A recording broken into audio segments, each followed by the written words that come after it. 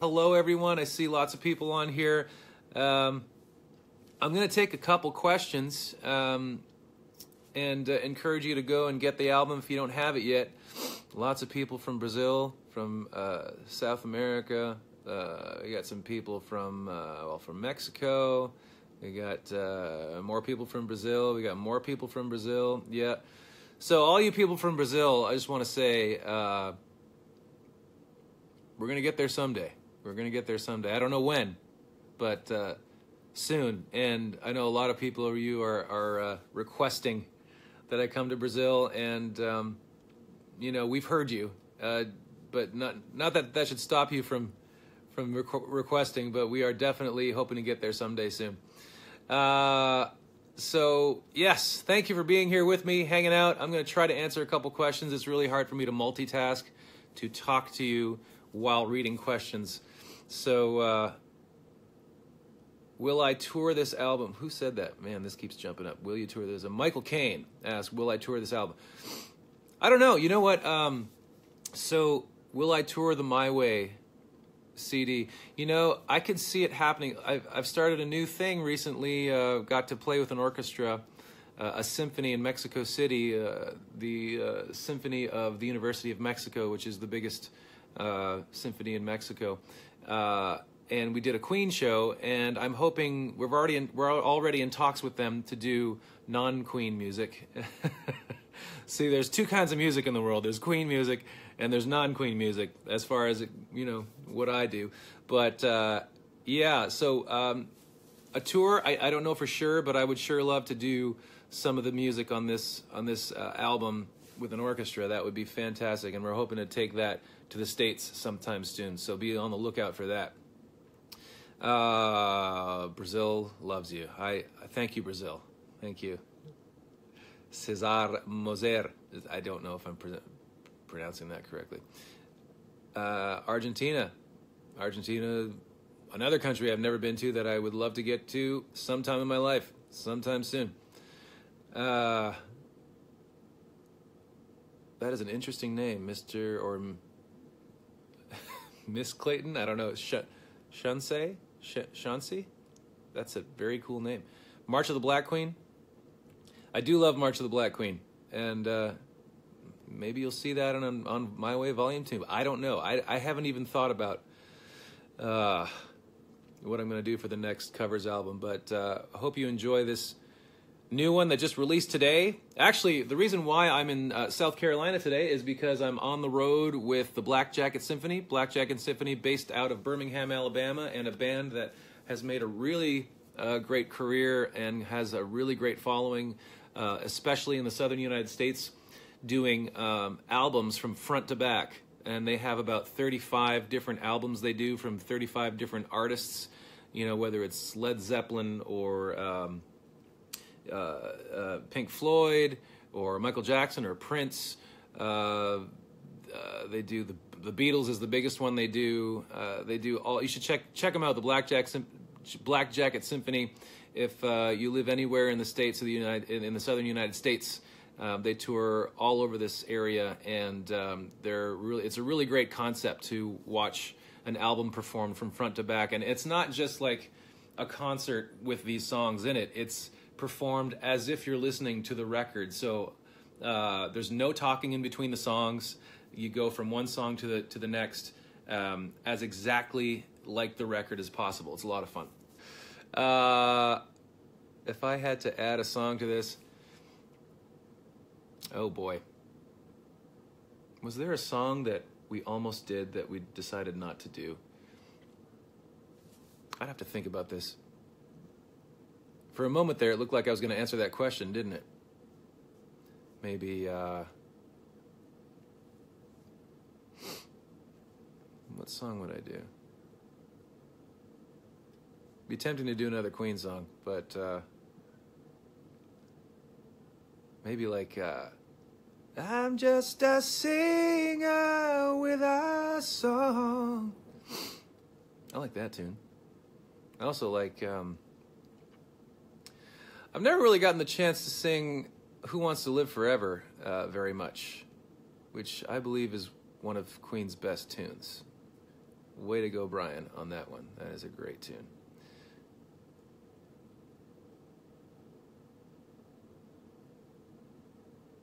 Let's see. I'm looking for questions, people.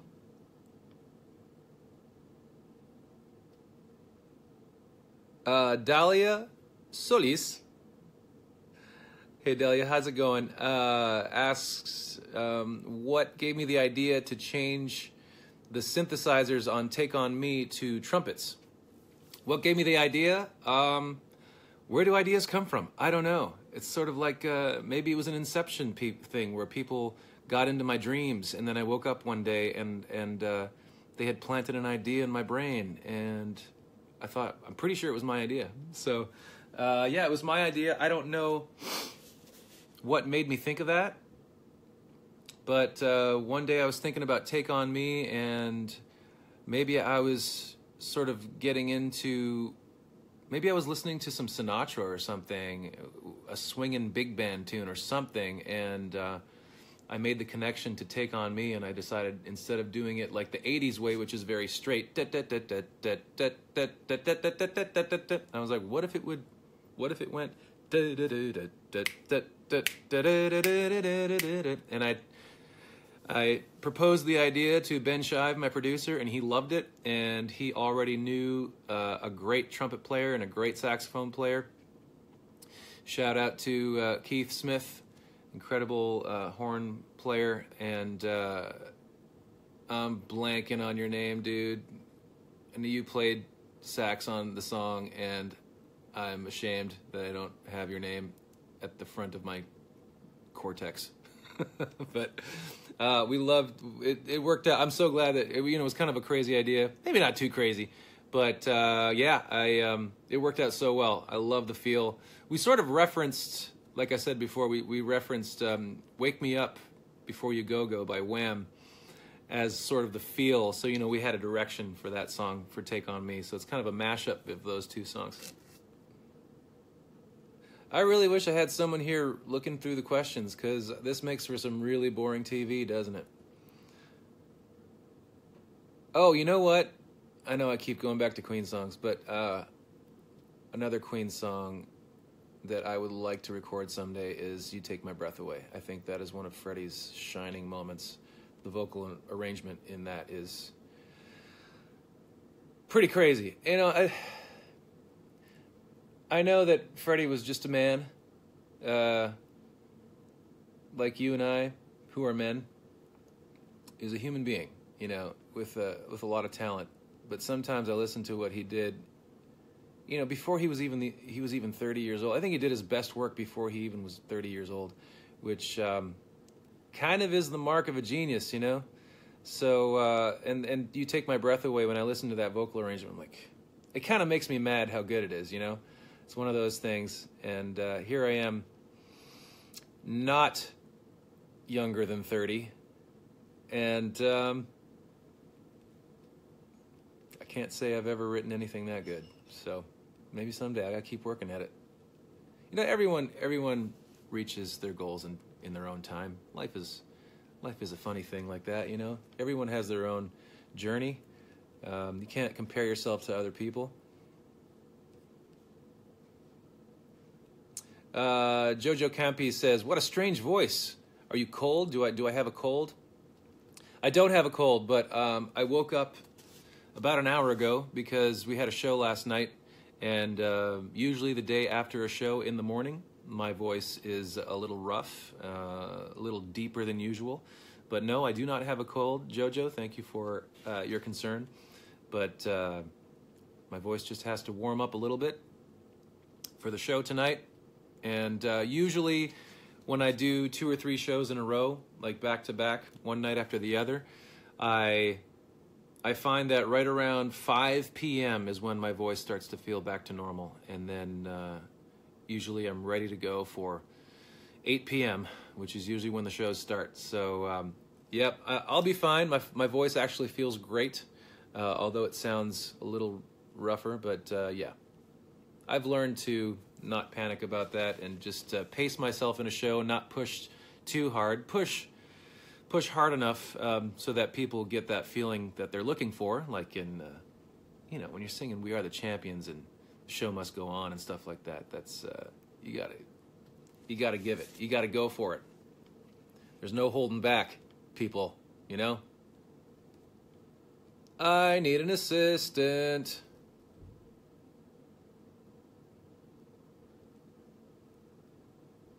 Oh man, this thing keeps jumping around. When I start reading a question, it jumps down, and I'm like, stay still.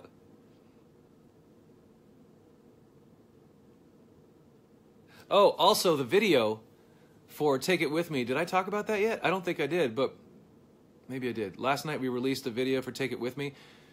Guys, I think this might be my favorite video that I've released to date.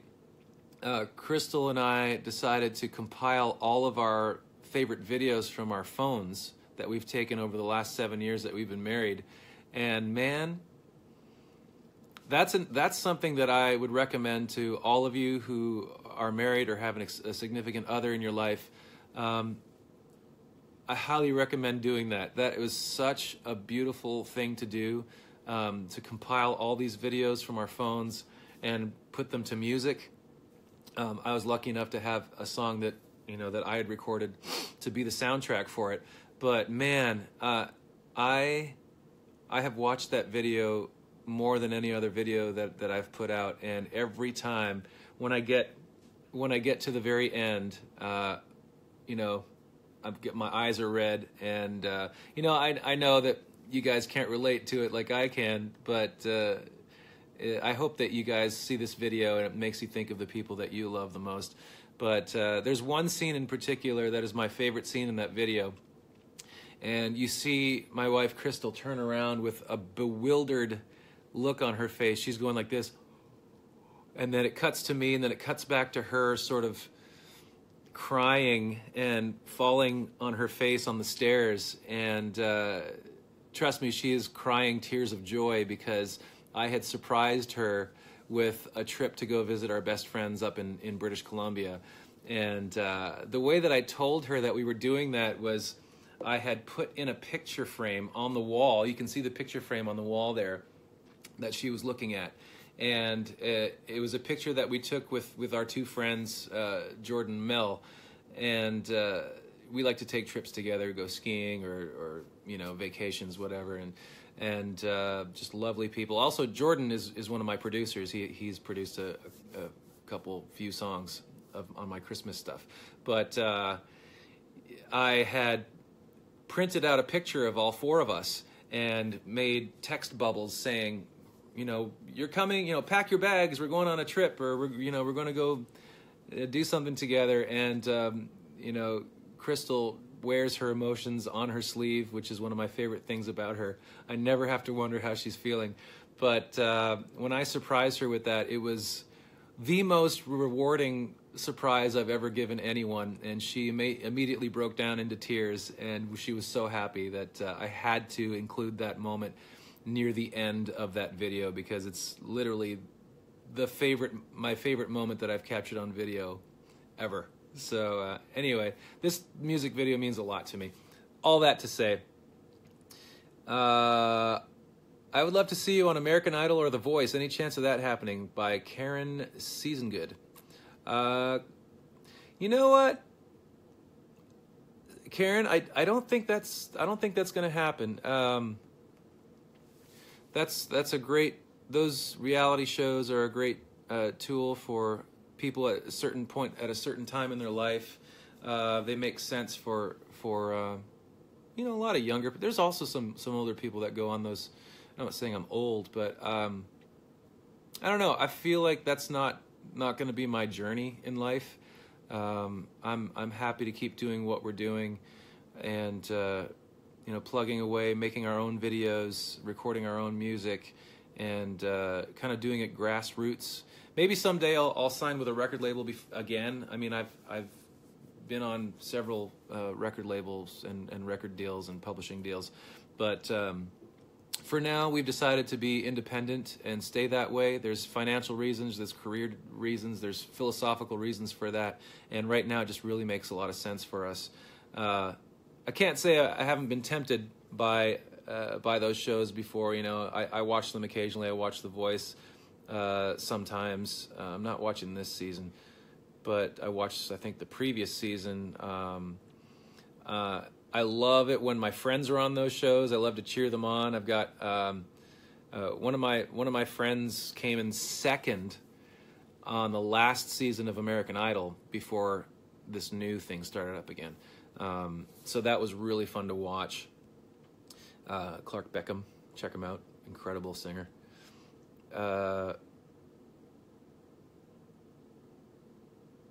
Let's see. I'm only going to do a few more minutes. I think I've been here quite a long time, and you've listened to me ramble. I'm sure a lot of you are tired of it by now. Have moved on to your sandwiches.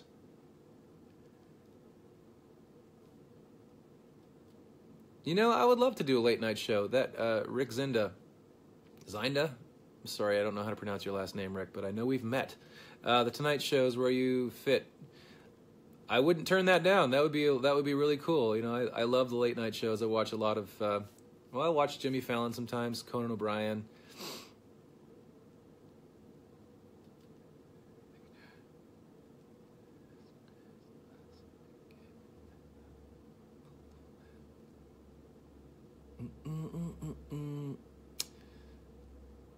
Carlos Trujillo, have you thought about doing a video for Last Christmas? I love that cover. So I did a song for Ubisoft, the video game company, who do the video game Just Dance. And Steve Ouimet is a producer who does a lot of the music for that video game. And what he does is he recreates songs to the T exactly. You know, some artists will not allow their music to be used for video games, and when that happens, you have to recreate the music. And so Steve Ouimet reached out to us and asked me if I would sing Last Christmas by Wham, just provide the vocals for it, and that was a lot of fun. It's not really something I can do a video for because Ubisoft owns the rights to that song, but that would be a lot of fun. And here I go, just keep answering questions.